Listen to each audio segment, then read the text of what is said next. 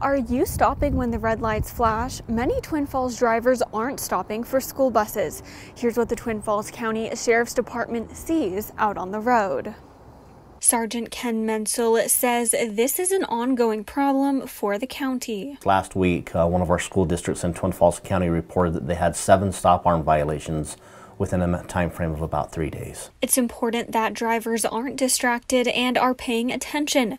When the yellow lights flash, make sure you are slowing down and ready to stop once you see the red lights. When that bus is stopped and children are embarking or disembarking from the bus, it's something we need to just be very cautious about. Law enforcement takes these violations seriously and continues to hold drivers accountable. We will be following school buses, trying to find those who are violating the stop arm, especially on those bus routes where it's problematic, which happens on your busier roadways like Highway 30, Addison Avenue, and trying to see what we can do to curb those violations from happening and get those to stop.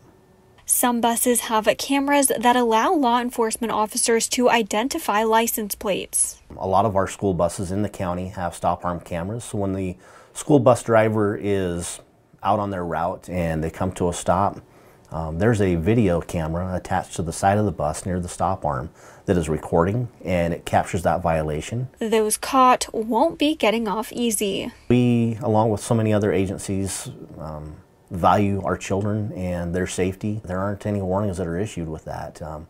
If we observe a violation of a school bus stop arm, we're going to issue the citation. Bella Bright, Idaho News 6.